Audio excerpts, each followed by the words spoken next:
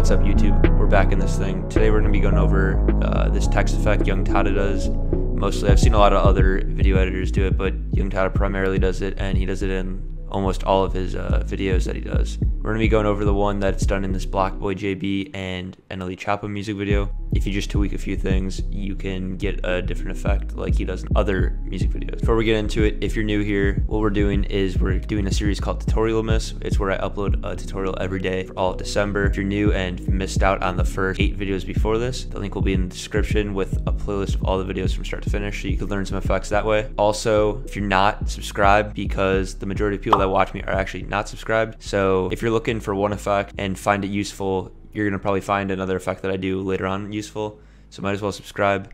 I actually went to like Chinatown with a few buddies today in the city, and we filmed on this 360 camera. So let me know if you guys want to see a tutorial on that, or maybe just me playing around with it, because that's actually the first time I used it, so I'm not quite sure on what exactly I can do with it, but there's definitely some cool effects you can do.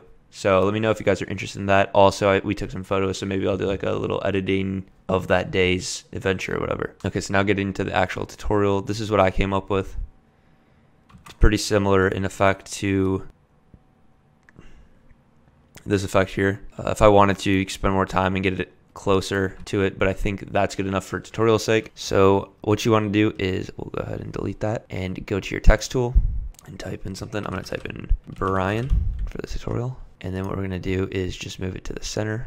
Well, actually, we're going to go to transform and make sure the anchor point is in the center of the text. So basically, you want to move this little point to the middle of everything, so you can just line it up with these red dots close as possible. And then if you need markers or whatever, you can go to title and action save, click guides, and move that dot to the center of that, like right there. All right, so I just trimmed it down a little bit, made it like 4 seconds. And the first thing I noticed is he just keyframes the position, or not the position. The first thing I noticed is he keyframes the scale. So I'm just gonna bring it down to 80, something like that, and then go to the end and do maybe like 110. And we'll see what that looks like.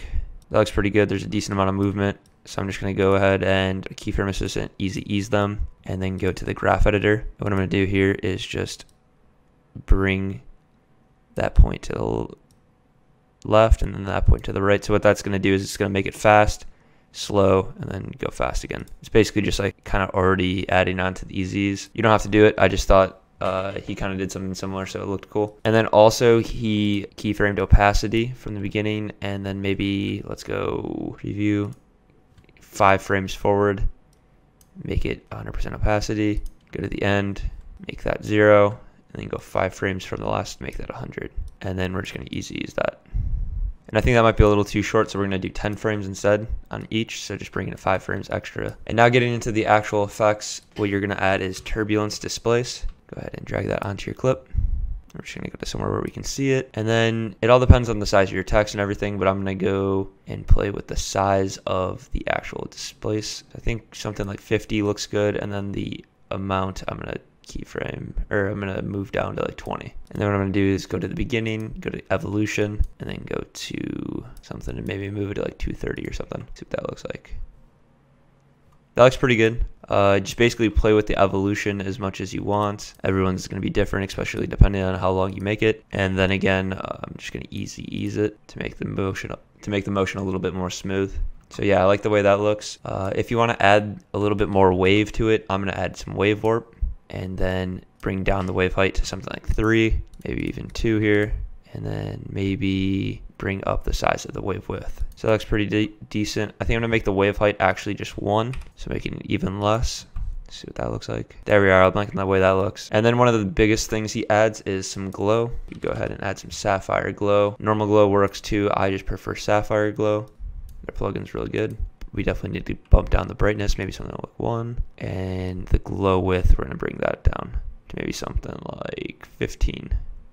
Just that way it's not bleeding into other ones. And we're actually going to move the brightness up to 1.5 and then just bring down the glow width a little bit more, something at like 10. And then that looks good for now. We're going to add some flicker, Sapphire Flicker. If you don't have Flicker or the Sapphire plugins, you can just keyframe the brightness to flicker back and forth. Obviously, this is a lot easier, so I'm going to be doing that. First thing we're going to do is make the amplitude like something like 1. Play that. That looks pretty cool. I think I'm going to keyframe the random frequency. So that's just the speed at which it flickers. We're going to go to the first frame, make it something a little slower, maybe something like 15, and then go somewhere around the middle, bring it back up to 30, and then 15 again at the end. Easy as those. And what that's doing is just kind of making the random frequency a little bit more random. That's looking pretty good. We can add some Gaussian blur, drag that on, repeat edge pixels, and then see what it looks like. I think we're going to keyframe this as well. Maybe something like 20 on the first frame, and then we're going to do 10 frames in, and then make it something like 10 maybe, and then go to the last frame, make it 20 again, and then go 10 frames from the last frame in, and we'll make that 10. And I really like the way that looks. I think if I were to change some things, I'd maybe go to glow, make the glow back up to 2. So we just get a little bit more glow. And then I always like adding a little bit of grain or something or some noise. So I think we could just go ahead and do that. I don't know if he does it in the whatever in his videos, but I just like the way that looks. So maybe something like 5. And then we can go ahead and turn on the video clip behind it. We'll try to find a spot where there's no text so we can see what ours looks like. There we are. Put it on that clip right there. So we're playing this. Here's his text. Playing. And there's what we came up with. I'd say ours is pretty good. I think our flicker amplitude is maybe a little too high. So we can do, or at least our luma is, so we can go to 0.5. And then that will make it not go as dark. Let's see what ours looks like here. In his, he definitely had it scale in a lot more, so we can go ahead and change that real quick. You don't have to like replicate the effect exactly. I'm just kind of trying to show you how you can do a similar effect. So we'll do something like 70, and then maybe at the end make it, instead of 110, 150. We'll render that out.